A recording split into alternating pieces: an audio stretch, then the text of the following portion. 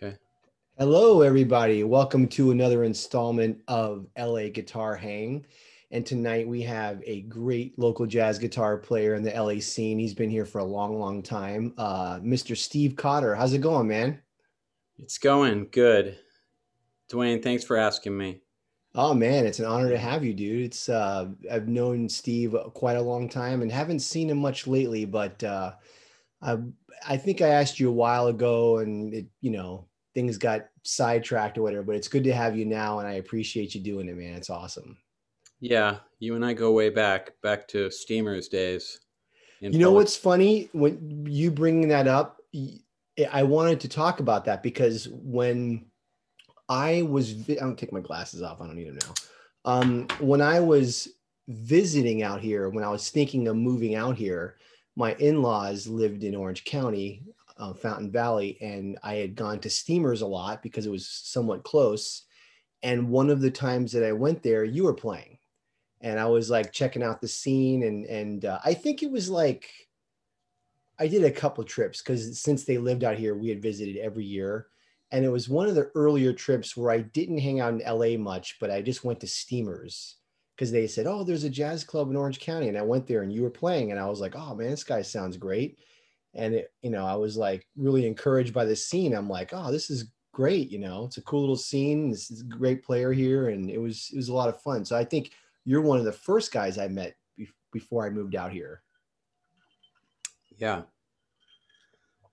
And one of the other people that I met and we lost him last year was Barry Zweig. Yeah. Barry was, for those of you who don't know, Barry was a total veteran on the LA scene. He had been here for years and years, and I actually took a lesson with him just to try to get to meet people. And he's the sweetest guy in the world and great player. And unfortunately, did he pass away in 2020 or was it 19? I think it was 19, and yeah, he was a very generous person. Yeah, Yeah, and a very great sweet guy. player, and yeah, extremely positive. Yep. So, Yeah, he was always yeah. the kind of guy who would give you a hug when you see him and, just a nice guy. Yeah, he once I think once I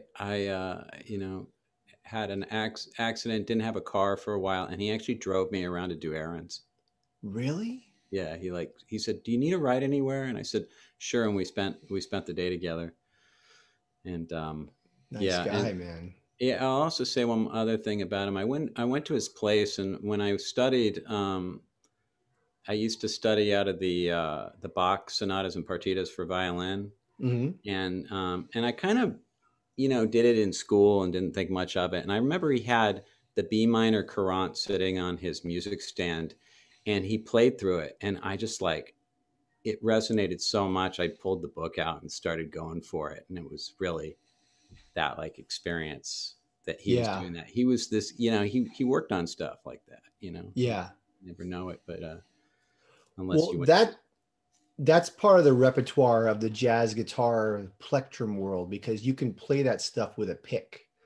Because I know you've studied some classical guitar and a lot of the Bach music really is for a classical guitarist, but those partitas can be played with a pick. Yes. And I played them for years and sometimes I get back into them and every time I do for like a week or two I suck so bad at it. I just give up at it. I go, fuck this, is too hard. you know because it's like you got to be on those things every day or just not, it's not going to happen. Yeah, it's certainly like after a few days of them, the everything seems to move in the way that it should. But yeah, Yeah. at first, like the first, after some time, it can be a little daunting at first. Yeah. Yeah. Yeah. I like your Blue Train poster, man. That's a Oh yeah. classic. Got a little glare on it, but yeah, it's a nice spot, So Cool, good man. spot in. Yeah. Well, I wanted to ask you about like where you grew up and everything, and I already know that because we've talked about it, and I think it's really funny. I live in Huntington Beach, and Steve, where his childhood home is in my neighborhood, like 5 blocks or something in my neighborhood, which is pretty funny. And I sent you a picture of that. I don't know if you remember that, like last year maybe. I was out running, and I remember you told me like I forgot if you told me the address, but you said there was a garden on Groton. I'm running. I'm going, which house would have been Steve's house? And I was like, I think it's this one. And I took a picture, and you told me that was the right one. Yeah, beachside middle. There's only three houses on that little strip, so Yeah, yeah. the middle So house. you grew up in Huntington? Were you born here, or did your family move here when you were little, or how did that work out? Well, I was born in Inglewood, Hmm. and we lived there for a little while. We moved to Hawthorne, so I was born in the west side of LA. And when Hmm. I was 7, we moved to Huntington Beach, Hmm. and that's where I went to. I went to grade school right over the bridge when they used to have a school over there, and went to Huntington Beach High School when I got to high school. My And daughter goes there. hmm And what was it like then? Because you said it was pretty gnarly back then, huh? you mean the neighborhood? Yeah, Huntington in general. Because I know I heard stories that Huntington was kind of rough back in the day. It's not now, but I mean, I don't That's know. right. Yeah, I think it was definitely like even in the neighborhood with the school that I was near, there was some unsavory kids. Uh, We definitely my you know it was a little rough for us being new people out there, but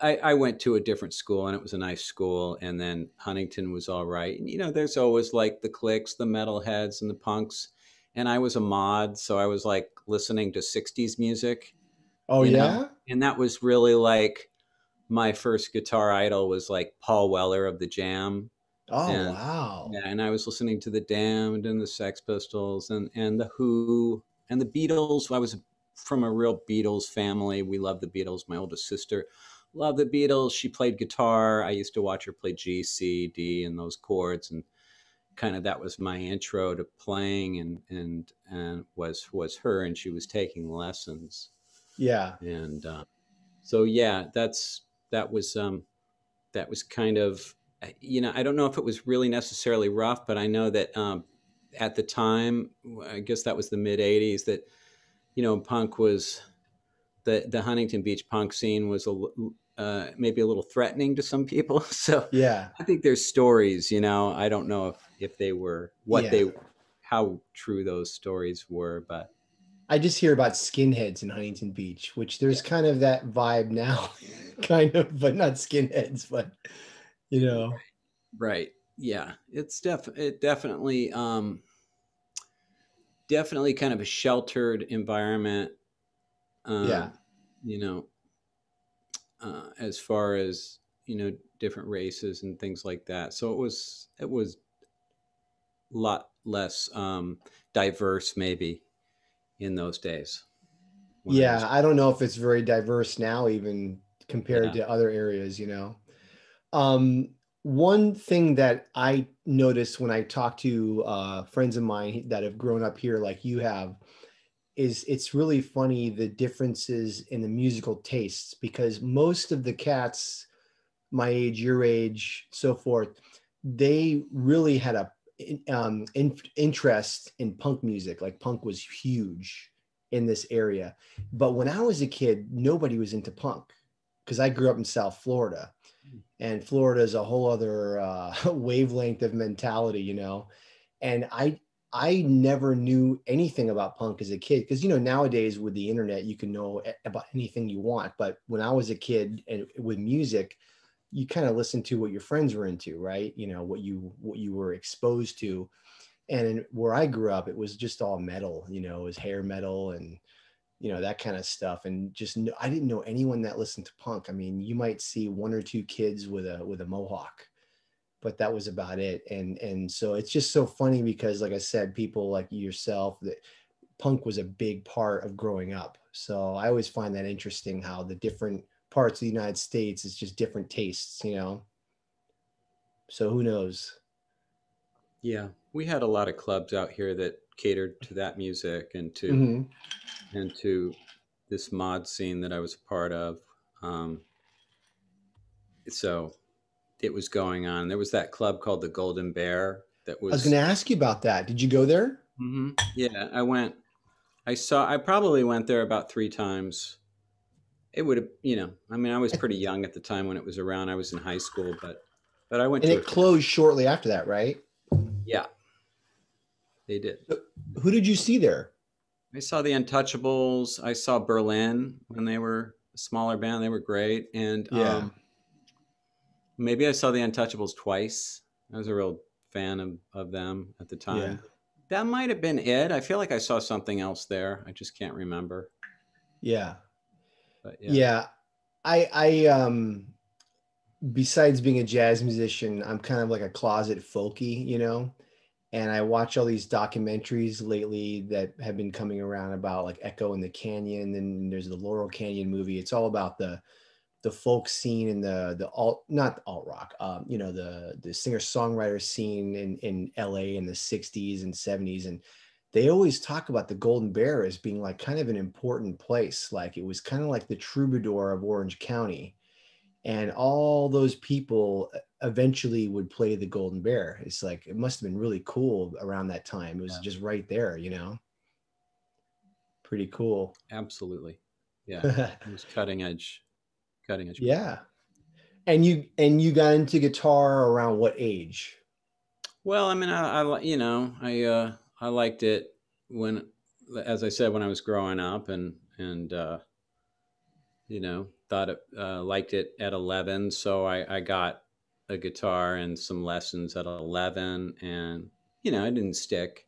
And then again Hmm. at 14, and it didn't really stick. And it was really 17 that I kind of was playing guitar and just trying to strum and learn Beatles songs and things like that. Hmm. And it was the end of that period of high school where a friend of mine played, Al Di Meola and Paco de Lucia playing Passion, Grace, and Fire on Electric Rendezvous. It was the duo version of them, and Oh I yeah, yeah. I flipped out, man. I couldn't believe it. I was listening to David Gilmour and Jimmy Page and Johnny Winters, and I really loved that. I loved extended blues solos. But when I heard that, it was like, what are these scales? What are these notes? Are they? Is that? I never thought it was possible to play that much on the guitar, and even what that sounded like. So it really twisted my brain to hear it, and Yeah. that was kind Yeah. of the beginning of it. Was when I was about to turn 18. I think Al Di Meola was a big influence on a lot of younger players, like as I was into him too, like when I was into metal and all this, and then I got into jazz, and he was one of the first, I got into fusion first because that's a good bridge, and Al was definitely one of those guys because if you're into metal, and all that, like Eddie Van Halen and Randy Rhoads, and you hear Al, it's just like, oh, that's just like metal. It's like shredding guitar. And because he was definitely a shredder. And yeah, so it's funny because a lot of the guys that I talked to, they got into Al Di Meola like first because he kind of wakes you up, right? It's like, what's this? Yeah, it's something to understand. It's something that's kind of understandable, and it's Yeah, spectacular at the time, yeah. for sure. So that was And, pretty heavy. and did you get into acoustic guitar, or you were still kind of a rock player at that time? Actually, I like that you asked that, because I really love the acoustic guitar music, and it was. I'll tell you, what did it for me was that there were two things. There was Al, my friend, was playing these recordings. He played me Herbie on acoustic piano. I thought, the only Herbie I knew was Rocket, because he had an He's a MTV star. video. Yeah, he had a video on MTV, and back when MTV was videos, and so I had a subscription to Guitar Player magazine, and there was a column that Larry Coryell wrote, and I always liked his columns. I thought, what is this? And then he had this. He wrote a song called Six Beat Six Strings, and the album was called Together with Emily Remler, and it was a duo record. And I played through the chords because it had tablature, and I could possibly read that. And I thought, these chords are really interesting. I've got to hear this. So I bought the record, and man, that record became like a staple. And I got into like Larry Coryell, really real heavy. Bought all the fusion records and the jazz records that he did, and McLaughlin, and those were the guys I kind of got into in Chick Corea. Hmm. But Emily Remler was real, like a great player, and I transcribed three of her solos off that record, like in the Hmm. next couple of years. And I met Corey Allen, took a lesson from him, and but the acoustic guitar thing, like that's what I was trying to play that like some of those duos with friends, like Mediterranean Mm. Sundance in Spain, of course, and that's where it kind of first started was with that. So it's through the acoustic, and then was Emily kind of the bridge to get into straight ahead jazz guitar? Because I know she was like a West disciple, pretty much. Yeah, my friend actually gave me this friend who he, what a guy. It's funny how it wasn't through my parents. Some people get it through their parents. Yeah, I got it through my friend who was a senior in high school and loved sophisticated music and all kinds of interesting music. yeah. And so he actually gave me, I remember he gave me a bunch of his records. So I had, so Emily was a big one, and I knew she listened to Pat Martino and Wes, and he Mm. gave me a Pat Martino record, Exit, and that was, Mm. I was listening to Killing. that. So I started getting more into the straight ahead, and at that time I was taking classes at Orange Coast College, and I started learning standards in the improv class, and he had us transposing, and I was just off and running with it. So Hmm. once he had us transposing, it was like, how am I going to survive in this class?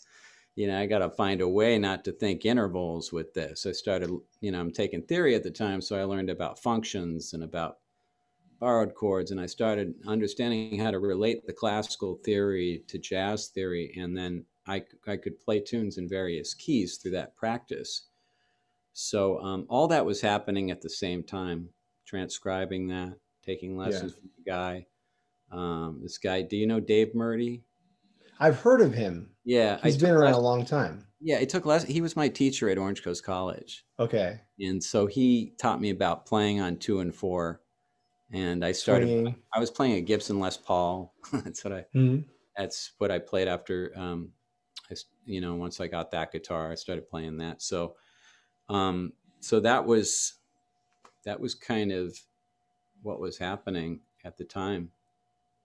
So you were studying because you had said you'd taken a few lessons before and kind of nothing panned out. So now you had a person that you really connected to and you really felt like you were moving forward at that point. Yeah, I I I actually had a few teachers. I Hmm. studied with this guy named Andre in like Moody's Music in Garden Grove, and he taught me like long lines over like Mixolydian lines, and like they Oh were yeah. chromatics and everything. So I'd learn these lines that he gave me, and then I studied with a guy who was kind of a friend of the family, and he introduced me to like Keith Jarrett and Archie Shepp and Whoa. stuff like that. And he would teach me things and show me, hey, count the rhythms that are in Charlie Parker's Scrapple from the Apple. Let's look at the rhythms here, things like that. And so I was getting exposure to it, and he would say things like, here, just play it solo on this part of the fretboard on the top three strings. Impossible, Yeah. can't even. I mean, just very interesting things and being exposed. And then Dave was a guy that I got to take through the school on a weekly basis, and it was he was. It's funny. I called him recently or I texted him, and I showed him a picture of something that he wrote, and he'd write these lesson plans, and they were really good. Like he wrote them out, and I found one the other day, and Hmm. just saw what he asked of me, and um, so yeah, I was having that experience in So those he was first. very organized then, right? Yeah, he was organized, and Yeah. he had all kinds of fun tunes that he liked to play, and I was learning a lot of songs. So yeah, so that was all happening. Cool. Yeah. That's cool. And then were you also like, were you starting a gig at this time, playing in bands and things like that? No, I didn't gig at all. I about like I was playing in the improv class, I was playing in the big band. I met some guys in the improv class, and I went over and I played twice a week with them in like a trio way. So I was Hmm. playing tunes in that way. And then I was getting together with other guitar players and playing that acoustic stuff. Hmm. like duets with them. So, I do little recitals at the school, like performing, but no, I don't think I really played my first gig until I was 22. Wow. Yeah. Like Well, I, you yeah. gigged a lot after that, so you made up for Yeah. Yeah. it.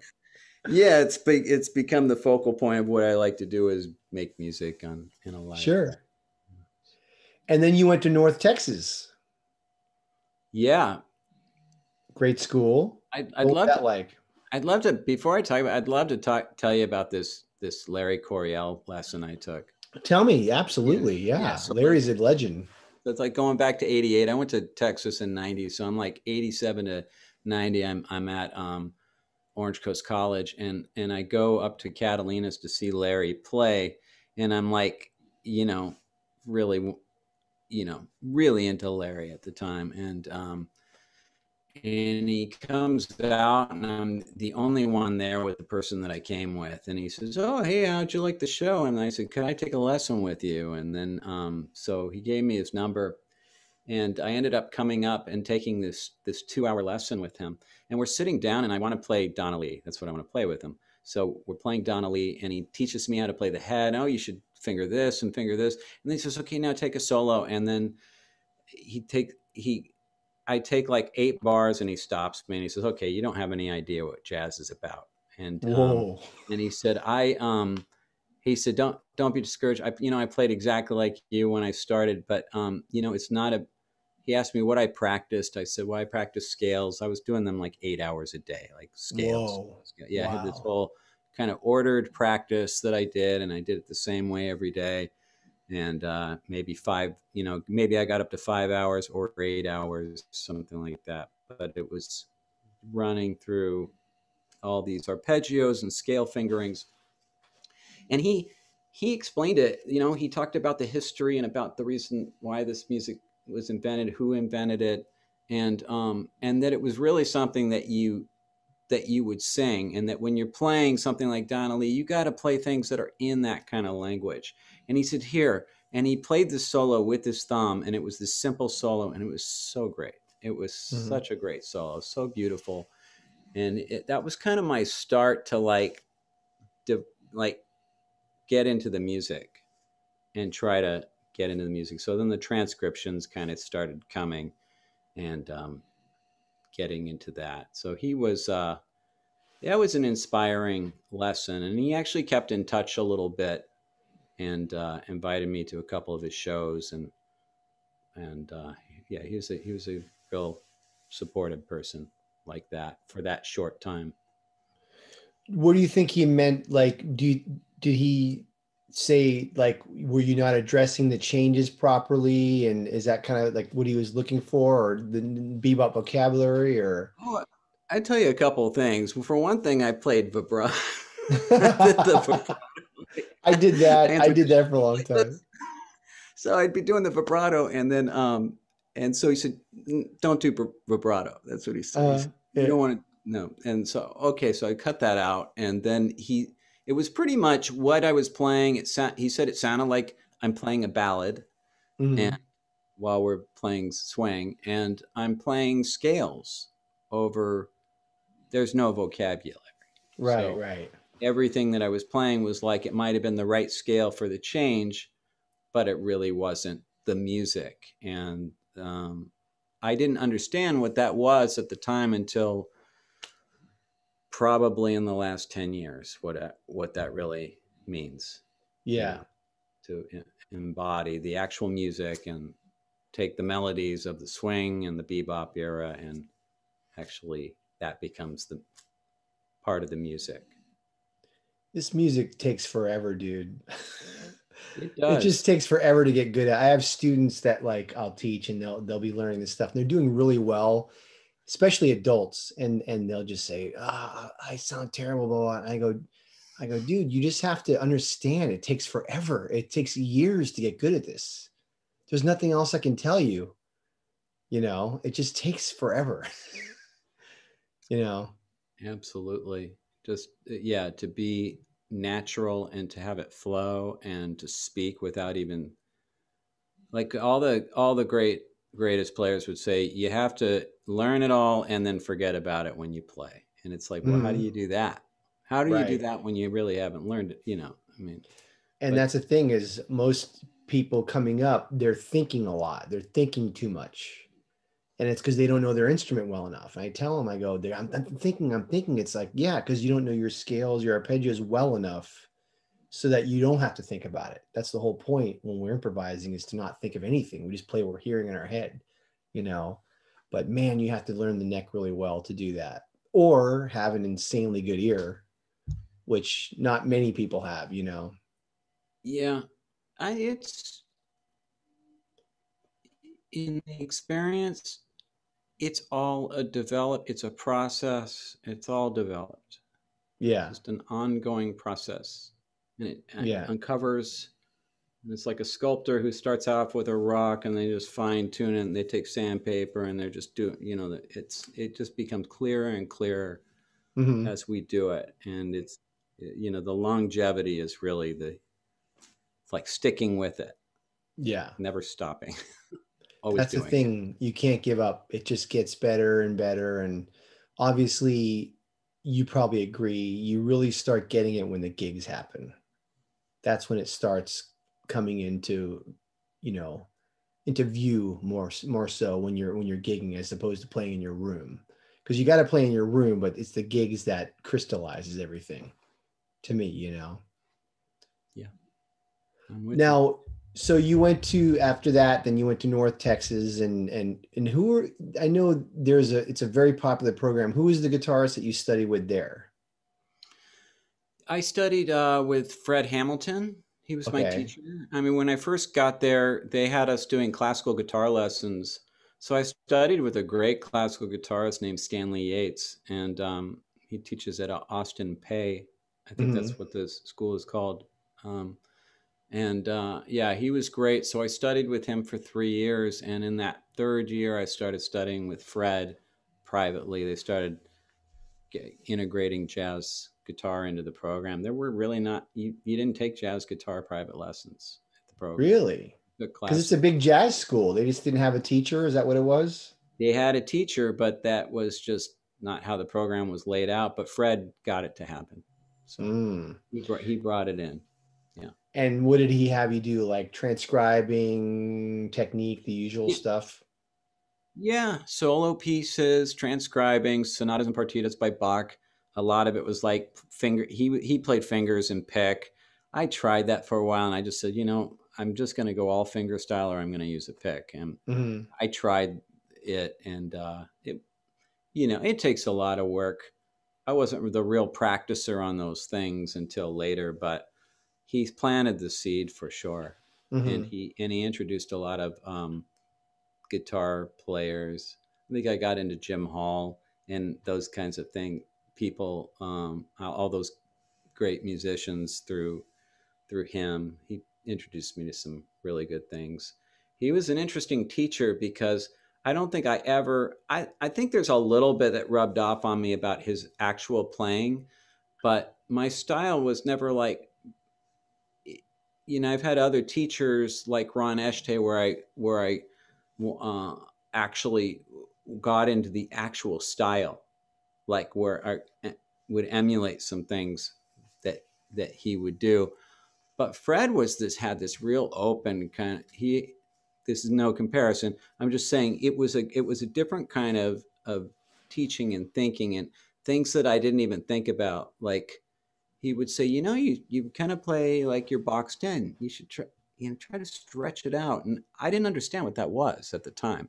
I was Hmm. like, oh, we're in this bar. We're going to play this set of, we're going to play this information in this bar, and we're going to switch in the next bar. And all the kinds of things he was talking about, I think, really come with stretching our minds in this music. But Hmm. he was really he was a great spirit. Just And he didn't lock you into like a certain style or way of thinking. He kind of like pushed you with whatever you were doing and saying, try this, try this, try this type of situation. yeah, that's Yeah. he would do that, and he let it happen. Yeah. Yeah. He didn't make it. He didn't really choose the things so much. He just kind of let you, you know. And I was into it, and I would go to him for questions, and I was inquisitive student, somewhat. And you were, you were talking about Pat Martino earlier and all that, but I'm assuming at this point you got into Jim Hall and you're starting to go back now. You're listening to West, you're listening to maybe you told me you really like Jimmy Rainey. So like you were kind of checking those guys out at this point. Yeah, he introduced me to Jimmy Rainey. He played me the Stan Getz Jimmy Rainey on Parker 51. Oh So it was the man, that's first time I brilliant. ever heard it was he played it in his office for me. And Yeah. yeah, so there was Jimmy Rainey, and he introduced me to John Stoll. You know John Stoll? Sure. I need to check Yeah, him out more. He's great, man. he had a great um, demo of him. So yeah, all of that was it was a real good breeding ground to learn over Yeah. there, along with the traditional elements of the school and the the reading that they have you do over there and the ensembles. It was a really good school, and it was affordable too, which was good. What big city is that near? I don't know where that's at. It's kind of like a triangle. You have Denton, and then you have Fort Worth and Dallas. Yep. Okay. And were you gigging a little bit when you were in school at all or? Yeah, I lived with a for a summer. I lived with a piano player, and he had this steady gig, and he I'm just pouring some coffee for myself That's cool. because it's 9:45 at night, It and we're won't hanging. keep you up. Maybe Yeah. I'll just play some after, I guess. Yeah, you're seeing me drink, so you're drinking as well. Yeah. Um. Yeah. So I got So you start sidetracked. gigging. So it seems like because what you were saying when you're in California, you weren't gigging, you're more of a student. Now you're in school over there. Maybe now the gigs are starting to pick up. You're starting to get some real world Yeah. experience as well. Yeah. So I had a 6 month gig every week playing with a quartet. That was great. It was Cool. great. And when the piano player was great. He was I loved playing with this guy. His name's Steve Snyder. He was so good, and he liked Wynton Kelly and all those kinds of things. It was a lot of fun Hmm. to play with, and there was a drummer that liked Philly Joe, so I liked that was fun. And then was I gigged with a vocalist who got a lot of gigs, and so I was playing with her, and I was um, yeah, and playing with I was in the band, that top band over there, so we were doing some gigs, and then I was gigging with some other people. So yeah, there was a bit, and Hmm. it was plenty at that time for That's sure. good. So everything starts coming together, and then eventually you come back home to California. Did you think of going to New York, or you just wanted to come back to California? I did. I thought I was going to go to New York. Yeah, I Uh-huh. did. And so I moved back here, and I stayed in Huntington Beach for a bit, and I met some really good players, like Matt Otto and Danton Bowler. I don't know Hmm. if you know Danton, but anyway, he I don't moved know to New him. I know York. Matt though. Yeah, they all moved to New York, all the guys I met. And so Hmm. I stayed, and I started playing with I got a gig with Bobby Caldwell, and I started playing with him in 97. So I just Hmm. kind of, and I had the citrus job a little bit. It was like some things were happening, and I was playing gigs with people, and I was kind of just digging it. Hmm. And I played. I think one of my funnest, like, enjoyable times was '96 in Huntington Beach, playing 4 gigs a week with sax players. Just playing tunes and learning Joe Henderson. I couldn't play modal tunes that well at that time, so it was all really, got I felt like I got my ass kicked pretty well, and it was fun. Were you gigging in Huntington or was it more LA? I was gigging in Huntington, and then there were some guys who were playing up in LA, and so there was like a band or two that I got to play with in some of the good clubs, and I was going up to LA to the jam sessions up there at Weekly. Yeah. So I was hitting things for about a year, like Yeah. hitting the this. yeah, this Burbank jam session that some Is that older. Jack's? No, it was actually Chadney's. Okay. Chadney's is great because it had there were a lot of really seasoned players who played there, and there were guys from Cal Arts and Jamie Rosen. I met Jamie Rosen there. He was Hmm. playing. He Yeah. would sit in, and we'd all sit in over there, and and it was really great to be around the Yeah. guys who had been, who worked in like on the Tonight Show, and then guys who had been on records for years. And Earl Palmer was the drummer over Hmm. there, and there was a guy named George Gaffney, and just different people who had played. And Teddy Edwards sat in, and Bobby Durham sat in, and Jay Canna sat in, and sometimes we get to Wow. play with people like that, and so it was thrilling at that time. And then Fifth Street Dicks and World Stage were going, so I'd be going there every week, and I started doing some, like, Willie Jones was around, so I got to play a little bit with him and with some of those guys, and it was a good time. And Steamers was happening, Yeah. you know. Yeah, and that's how it goes. You start going to jams, you meet people, they call you for gigs, you get more gigs, and it just grows and grows, right? Yeah, and yeah, it grows and grows. That's what Yeah. happens, and then you stop working with this guy, and you're working with this guy, and it just Right, like right. it keeps going. Yeah, And when did you move into LA? Because I know you live there now, I think, right? I mean, you've been there a long time. 97. 97. Okay. And did you kind of gig more when you moved to LA? Did it help your with the visibility and all that kind of Yeah, stuff?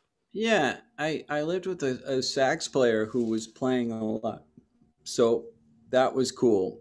Hmm. And not that we played a lot together, but he asked me to do some things, and then I was playing with Bobby Caldwell, so that was happening, and Hmm. there was some activity with action with that. And then there were some, playing some of the clubs up in LA, and yeah, it was going, and it wasn't necessarily easy, Hmm. you know. It's never easy. It wasn't easy for about it got easy about 8 years later. Like, it got pretty real easy financially. Yeah. But for those times, where was a lot of playing, just playing with people and doing whatever, and going down to Orange County. And there was a big band in Orange County, the Don Miller Orchestra, and I used to play with them a lot. So there were gigs down there and gigs up here. Yeah, it was wild. Like when I first moved here, I moved here like 2001, and it was, I told this story before, but I had the mindset because I had always been a guitar teacher and I always gigged too, but like my main income was teaching, right? And my thing in my mind was like, okay, when I move to California, I'm probably not going to gig for a while. So I'm going to focus on teaching first and the gigs will come later. But it was like the opposite. For some reason in Huntington and Costa Mesa and the whole area, there was like a lot of gigs. And within the first couple months of being here, I had 4 steadies a week. And I was Yeah, like, holy shit, I couldn't believe it, I remember that you were working a lot, and It was crazy. And it was just I was shocked because I didn't think that I was gonna gig. I thought like I was gonna have to pay my dues, which I still paid dues, but and that was when I was able to meet all the cats because when you know how it is in this town, if you have gigs, you can call pretty much whoever you want. If the gig pays decently, you can kind of call whoever, and most cats are cool and they'll just play. And that's when I started to play with Bag and Joe Bag and Harnell and whoever would play with me, bass players here and there. yeah, And I mean, you say Joe Bag, and it was, what a great friend he turned out to be. yeah, And all those all those, guys. I mean, all those years, he was out here, and a nice reason to be in LA. yeah. Sure. And then when you started gigging, did you kind of at that point, since you were doing well and everything was, did you kind of just say, "Ah, forget New York, I'll just gonna stay here," or like how did that work out? Yeah, pretty much. Yeah. I started playing. I was playing with Tyrell and some with Joey, and it's just comfortable out here. Yeah, it's nice out here, man. I did New York for a summer. It wasn't for me. Everyone's different. You know, I'm a warm weather beach guy. I grew up in Miami, and New York was, I love New York. I go back as much as possible and I'm ready to go back. But man, living there is different than visiting. A lot of people go there and they're going to the Vanguard every night and it's amazing. But man, everyone that I knew there had like three jobs and nobody was making any money, and it was pretty brutal. So I quickly figured out like this is not for me. Yeah, the amount of income to have, like the savings to have to go there, would have been, you know, I didn't have that kind of money to go and get a place and have some, you know. Yeah. But I made a trip. I remember going out there for 10 days, with my friend Joe, and met Peter Bernstein out there in those Mm, guys, and it was a very inspiring place. And then got to go with Tyrell, got to go out with him and stay out in New York as much as 9 weeks once, wow. and work and be in the city. Yeah. And yeah, and when this is all over, I'd love to take a trip out there and just go to a club. I'm But overdue to go back, man. I'm dying to go back, but definitely I want to wait till this COVID thing is over. I want to get my vaccination and all that stuff, and then I'm gonna go back. The Tyrell gig, how did that happen? Because he's a major singer and he does a lot of things. And how long have you been with him for? well, I haven't played with him for a while. It's been a few years, but I played with him first in '02, and I actually met him because I was playing with a sax player that I met in OC, a guy named Dan Saint Marseille. I don't know if you remember Yeah, him. I used to work with him at Remember OSHA. him? Yeah, Yeah, man, he's a good guy. yeah, great guy, and so he was friends with William Claxton, and Tyrell was friends with William Claxton, and Mhm. did a thing up at I guess they call it the House Tashians. It's like it looks like a Jetsons house up on Floral Canyon. You had to take a little Whoa. shuttle, and so I got done with the gig, and I was going down to the shuttle, and he was right there, and it was '98, and he said, "Hey, you're the guitar player. Why you sound good?" And he liked me, and I was working with somebody else, and we didn't really hook up then. But then another friend asked me to. It just seemed like there was always this gravitation towards it. And one day they said, "Hey, would you come down here and try out because our guitar player is not working out?" And so I went there, and I walked in and I saw him and I said, "Hey, Steve, we met this one time." And he went, "Oh, great! I'm glad you're here. Yeah. Welcome." That was really it. And I just subbed for a while, and then the guitar player, they ended up needing a guitar player, and they asked if I wanted to join the band in '05, and we went to Russia, and I just started Wow. playing with him. And those it was really like those 5 or 6 years from that period. I was playing a lot with him. You toured the Yeah, world pretty much, right? we did. We went to Europe and to Japan, Singapore, Korea, Philippines, Russia, like I said, and That's yeah, great, man. in New York, and all kinds. And he has a the guy who arranged, who's done some of the playing. So, but I really got to go to a lot of places with him, Hmm. and to be out for a month and things like that. And so that's really what I wanted to do, and to The tour. touring And thing. I never yeah. did that, man. I want to, but with me, like I was here a few years and I was, gigging and doing my thing, and then I had a kid. And then once I had a kid, I did not want to tour. I just, I remember I had my kid, Isabel, and a year, like when she was a year old, I got a gig playing with this R&B singer, Tania, we were in New York for like a week, and it was great, man. It's so much fun, dude. And this is when like I wasn't getting any sleep. My daughter was still up all night. So I got this gig and I was like, I gotta go. I was like, thank God I get to sleep every night, by myself in the hotel room. And it was just like my poor wife was like so struggling, but Yeah, she was great. My wife's great. But man, after like a week, I'm like, I'm dying without my kid here, it's like this is awful. I and don't. and the band leader was like, "Oh, you got to get over that, man. I never see my kids." And I was like, "No, no, no, no. That's not going to be me, dude." You Yeah, know? that's the thing. I couldn't really quite get how those guys could do it. Yeah.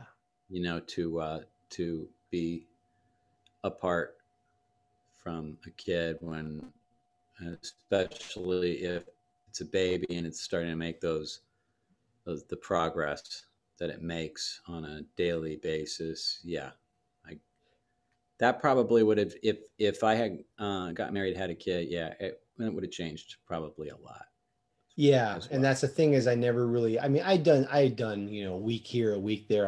And whenever I do it, I have a blast. I love it. I love playing. I love going somewhere new. And now that my daughter's in high school, I mean, she's a sweetheart. We get along great, but she doesn't want me around. She's a teenager. And eventually she'll go to college. So I'm getting to that point now where it's like, okay, now I want to tour. Like I want to do it. And the good thing with jazz is you can be, well, I don't even think of myself as being old, but you can tour until you're 70 or 80 or whatever the hell. So I'm at that point now where it's like, okay, now it's my turn. I want to tour. I want to go do the thing. So, and then COVID hits, but who knows? We'll see what happens. But I would love to do that because I think it's got to be a blast, seeing the world and going to different cities and playing, especially with something like with Tyrell. I'm sure he has great crowds and the turnouts.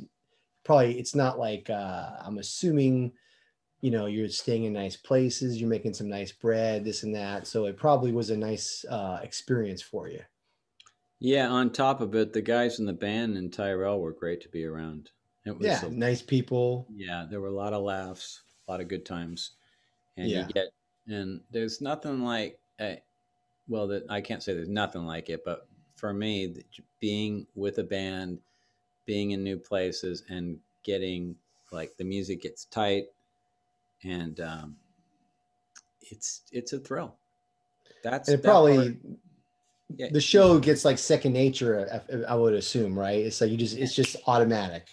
yeah. It's an energy that gets turned on, and that's and I've gotten to do that with a couple different groups, and Yeah. that's good stuff right there. And the Joey DiFrancesco gig, how did that come about? Because I was going to tell you, whenever I do these interviews, you and I have known each other for many years, but we never sat and talked for like an hour, So I don't know that much about you. And I see that, I've seen you with Joey D, and I'm a Joey D. I love Joey D. And that album you did with him for Rudy. And man, I was listening to that earlier tonight, and it's so good, dude. It's classic Joey D, just swinging the way it was recorded. It just sounds like a classic organ trio record. And you It play great on there, man. Very lyrical. I've always felt that you're a very lyrical, very swinging player. That's what I really enjoy about your playing. And it's a great record. And it has Ramon Banda. For those of you who don't know, Ramon was a great jazz drummer in the LA scene.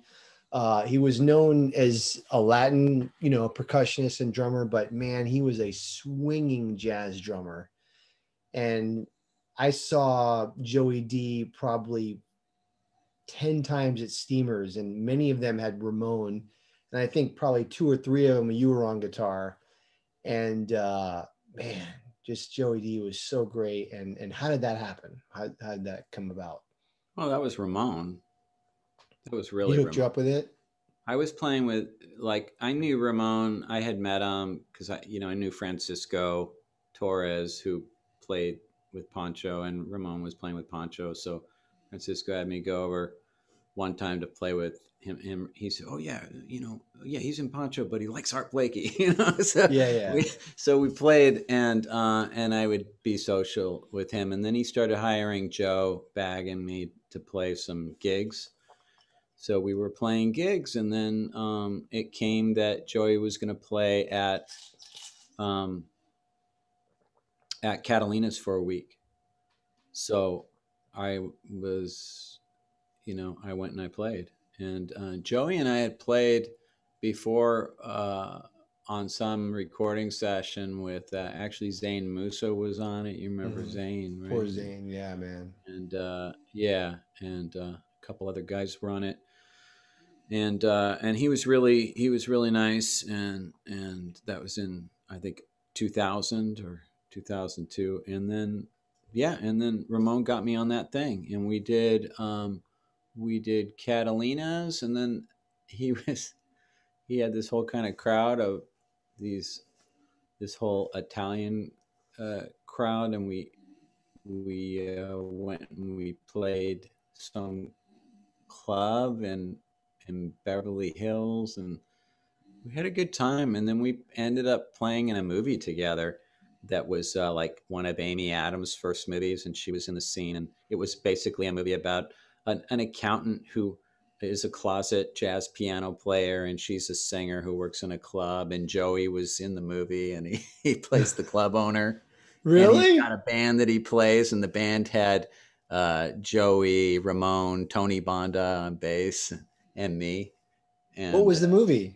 it's called Moonlight Serenade.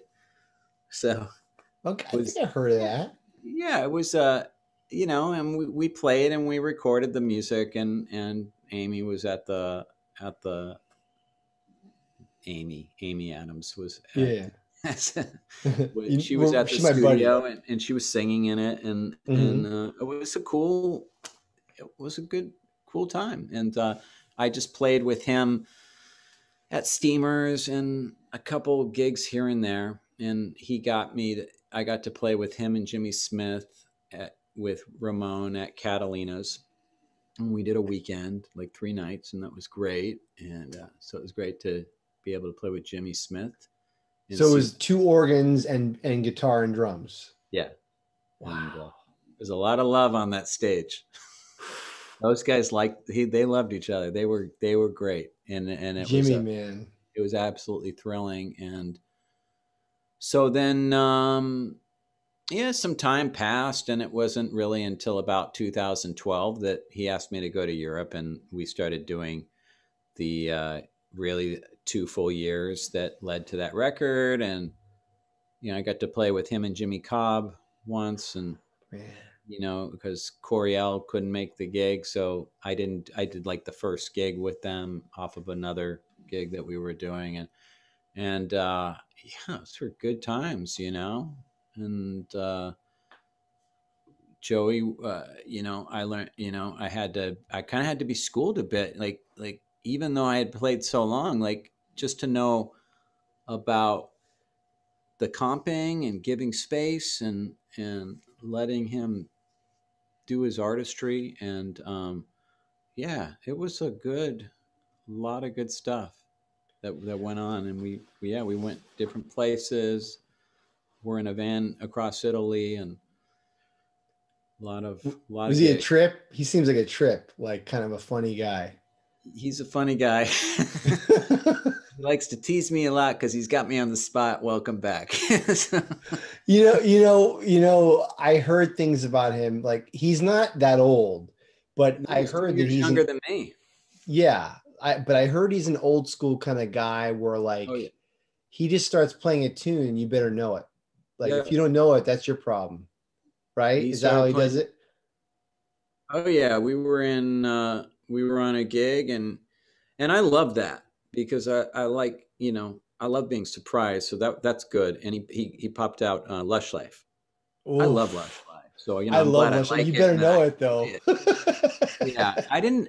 Yeah, and so I learned tunes playing with him. But then yeah, he would do that sometimes, and you would play like the if we had a run, he would.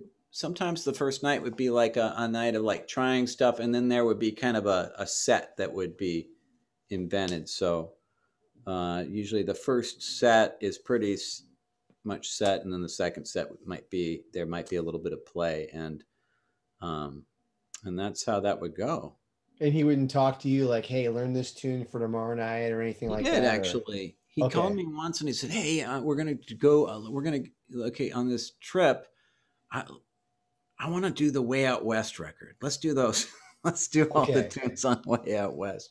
So we did a bunch of tunes on Way Out West, and Oh, so he at least told you because, like I said, like because when someone calls tunes like that, for me, I know that you have a reputation for being kind of a tunesmith in town. Like you know a lot of tunes, and there's different levels of that. Like for myself, I probably know about 300 or 400 tunes, which sounds like a lot, but it's really not much. Eshte probably knows 2 or 3 or 4,000 or something like that. You know what I mean? So I know yeah, you know a lot of tunes. Um, and you know, what what's challenging about that when you're on stage, it's like for me, like I jam with records all the time. I can learn a tune very quickly by ear. Like I hear where all the changes go. But there's a difference between that and knowing the melody really well and knowing the form and not getting lost. And when you're on stage, it's like, oof, that's that's gonna be pretty stressful, if you don't know the tune, especially Lush Life. Jesus, Lush Life is deep. You got to know that one inside and out. yeah, yeah. It has some spots that for sure, and but once it's learned, You got it. yeah, it's like it's almost like anything, right? Yeah. I mean, once you know it, you can. It's like you start playing. It's like there's a record being played, but that's after so much time. If he called a tune that you didn't know, I'm assuming he didn't expect you to play the melody. Like he would just play the melody and you would just Right. follow him. Yeah, there was. He liked doing. Oh man, it was some Ray Charles tune. Like we did. You Don't Know Me, and I learned You Don't Know Me by playing with him on stage. Yeah. Maybe we did it in the sound check.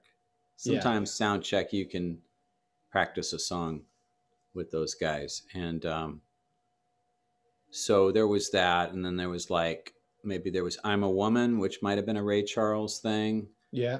and we had to do that, and so yeah, it was just. But like anything, even though the chords are there, when you got that when I can hear what he's playing and the kind of experience and like the depth of that music, me playing over G7 just doesn't sound like that version of him playing Well, over. There's he just a music and melody and the groove, yeah. all that stuff is coming up. So yeah, I might be able to survive and play something that's kind of cool over it, but yeah, He's he's such a monster, man. Like it's a he gift. swings so hard, but he just can shred so fast and just bebop and whatever, anything. And I remember one night we saw him at Steamers, and he was really winging. I don't know if you were on the gig. It might that Jake Leckley guy. You play with him a lot too. Hmm. Hmm. Might have been Jake. I don't remember the night, but it was so funny because Joey D, he was like, what do you guys want to hear? Like you could tell he was just winging it.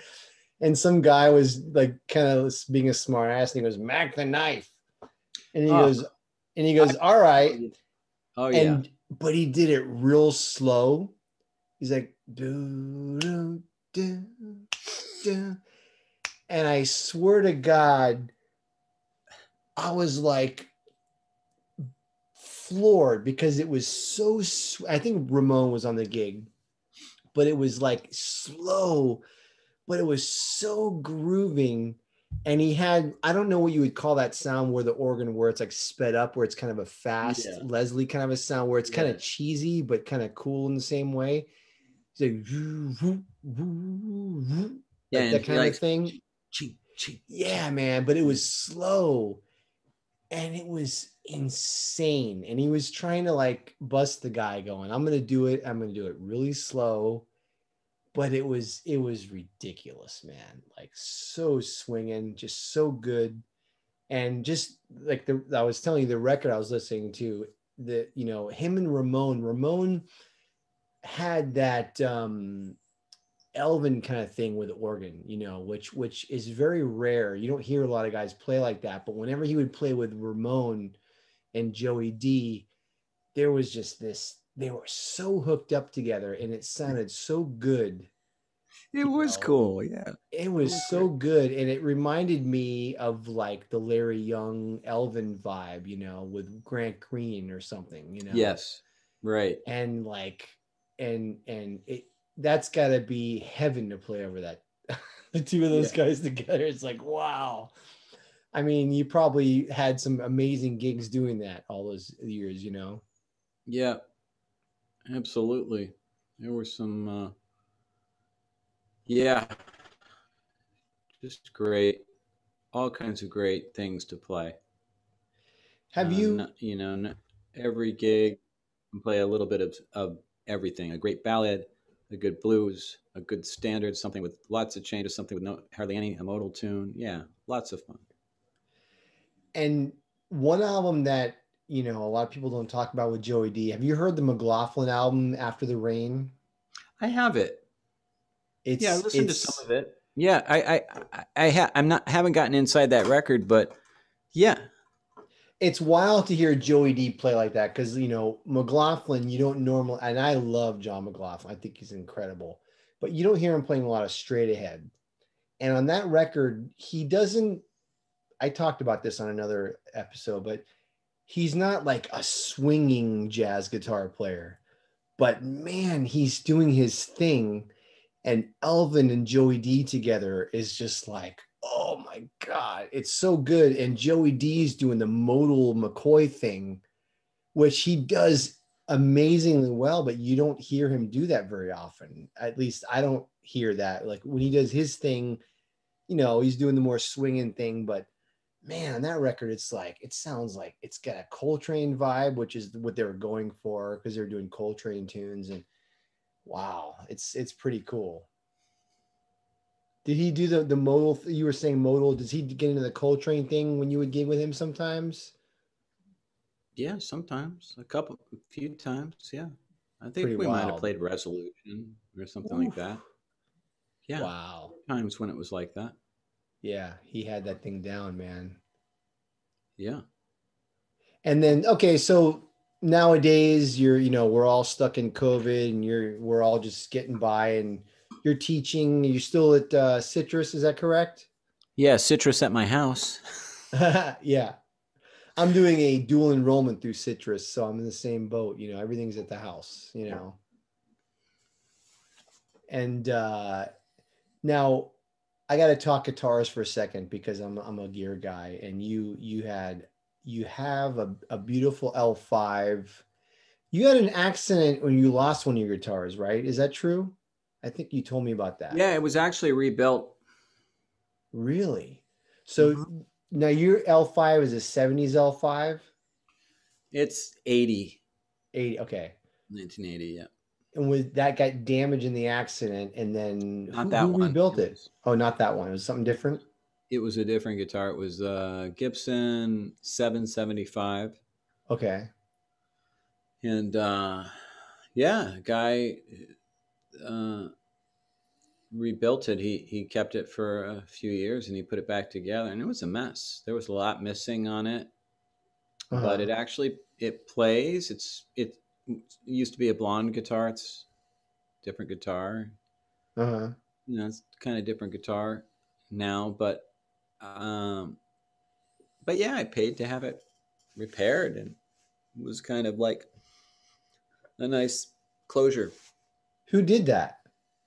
This guy named Ted Mayer, I don't know him. his son Seth is a luthier. Ted's kind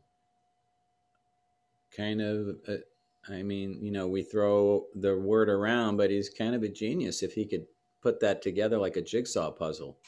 Well, I 'Cause was gonna say it's not an easy thing to do, man. that's Our what he stock did. I said, guitars are like, "How'd you do it?" He said, "I laid it all out, and I just said this piece goes here, and this piece goes."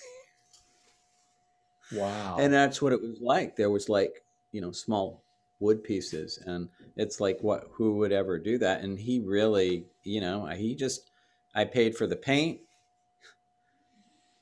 I mean, and the maybe the gold to be, just a couple things. I mean, maybe I shouldn't be saying that, but he was really generous, and he was very, very generous, and to take that on. And then you have an L5 now, right? Yeah, And is that what you used on the Joey D record I for did. Rudy? I Because it did. sounds like an L5 to me. Yeah, I brought it out. We did it at Rudy Van Gelder's studio Wow, that must have in been amazing. Inglewood Inglewood Cliffs. Cliffs. Yeah. Wow. Yes, it was. Wow. It was quite an What experience. I'm a he. I don't know if has I don't know when Rudy Van Gelder died. But I'm assuming he didn't engineer the record, or did he? I don't know. He did. Oh, he did. Okay, so you get to work with Yeah. Rudy. He No has, wonder, because it sounds yeah, so he good. The has, production's amazing. yeah, he did that. And I believe his wife set up a lot of things too. Yeah. And we were playing Budo on the record, and I thought, you know what? This sounds like Bar Wars. And he said, well, and Joey said, that was recorded here. Bar Wars? Willis No, Jackson with Pat Martino? wow, no, I don't know that. I love Oh, Martino. oh, the record's great. It's Oh my, 1976, and it's great. It's so much fun to listen to, and it's Willis Jackson's record. it's Willis Jackson's record, Okay, and Martino just he's in he's a wonderful player in all times. But 76 is one of my favorites. I 1976. love Pat Martino, man. Yeah, The yeah, early he did that. records and Yeah, and he did a lot of things with Willis Jackson back in the 60s. But anyway, um, so that was kind of cool to know that that was the same place where that was recorded. and what amp did you use? Because it had a very warm tubey sound. It was a silver tone. I think it was a twin, silver tone Okay, twin. okay. So yeah, because He had it had he had like a super reverb, and he had a twin, and I think I went with the twin. I think it was a twin. yeah, man. It had a warm, classic kind of that L5 West sound that was just spot on. I really like your playing on the record. It sounds great, man. It's funny. So Rudy did because I remember listening to it going, God damn, this sounds like a classic jazz record. Just the production and the sound. It's a beautiful sounding record. It really is, man. That Yeah, it was a very comfortable recording situation. mhm. Yeah, I And you was had all the sitting. shout choruses kind of worked out. That sounded really cool Yeah, he had on that some one tunes. Ahmad Jamal thing that we did at the beginning, and Yeah. that was maybe that and Goodbye were the two that I remember that were maybe the most worked out ones, and there was a lot of just kind of playing, Yeah. and Udo was kind of worked out, but yeah, it just kind of flew right by. That's how all records are. Just it's like that, right? Real quick. Yeah, it took 4 hours to do, Wow. and yeah, we were just sitting, like I was sitting next to him, and the drum booth was open, so we could hear it coming through, and almost didn't really need headphones. So That's the way, man. All those old records are all just in a room and it's natural and it just sounds so beautiful. I listen to all those Blue Note records all the time and it's man, it doesn't get better than that. That's the sound. You know. I just discovered a new one the other night. We'll wrap it up in a second. It's getting late, but Lee Morgan, The Procrastinator. You ever listen to that record? yeah, I have that record. Wow, what a great record. I just discovered that the other night. What a group, man. Herbie Isn't and Wayne and Leo on Ron that Carter. record? Yeah, man. Isn't the Billy song Higgins. Leo? Yeah, something else. Man, Stop start. Yeah, yep, it's a good record. good stuff, man. Well, I want to thank you, dude, for doing this, man. I appreciate it. It was great talking to you, and I got to learn a lot about your past and playing with Joey D and Steve Tyrell. What are there any other records that, because I want, whenever people listen to this, I always try to steer them towards things you're doing that are recorded. That one is out there. Are there any other records that you recommend that you've been on that people could check out if like on Spotify or Apple or whatever? Not necessarily. I mean, just real small records, but I think that the Joey records probably that one's pretty much shows what It's I out there. Yeah, yeah. yeah. Yeah, I'll put something out. You got to do your own thing, man. I actually have something that I've done, and it's just Oh, a okay. of Who's getting it. on it? Mark Ferber, Oof. Richard Sears, and Mike Garola. Oh man, that's gonna be a good record. Yeah, it's got a couple originals and a lot of songs that I like to play, and Get that so out there, man. I'm sure it sounds great. thanks a lot. Yeah, man. Well, I appreciate your time. It was really cool talking to you, and I feel like I know you better now than before because we got to get into your whole history and everything. And hopefully, when this thing's over, we've done a couple gigs together, and I really always enjoyed playing with you. And hopefully, we can do it again soon when there's more safe gigs around. I'm with you, and I'd love to do that. And I appreciate your positive energy and your friendship over the years. Oh man, thank you. Yeah, Absolutely, and that we have this thing that we love in common, which yeah. is a wonderful thing. Yeah. Yeah, man. All right, brother. Well, stay safe, stay healthy, and we'll see you around. And thanks again for doing this, man. Pleasure. All right, Thank you. buddy. We'll see you. Okay, bye.